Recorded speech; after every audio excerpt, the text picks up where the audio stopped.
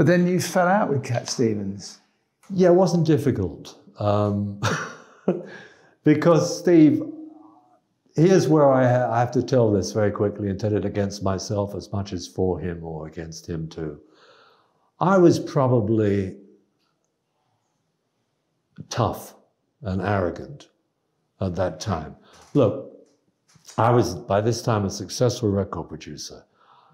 To be a record producer, you have to be a mixture of a nanny, a politician, and a musician, or one of those things.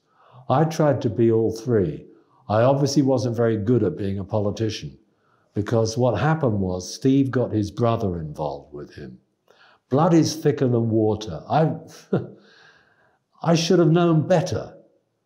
But when his brother started sticking his oar in and saying to me, I want this and I want that for Steve and everything, I'd look at him and I'd just say, that's because he's feathering your nest. He's just bought you a new Mercedes and everything. I said, what do you know about the music business?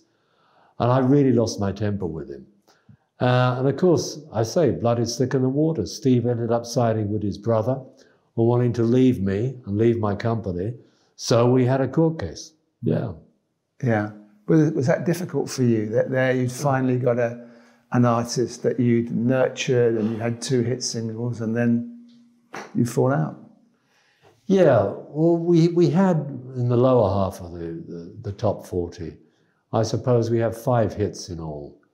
And the albums, 2 albums, New Masters and Matthew and Son.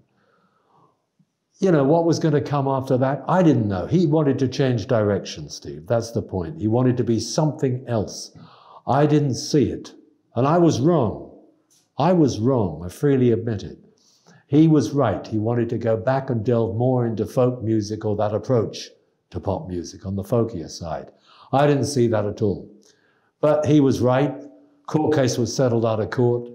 They normally are because you don't want to pay legal fees. Of course, yeah.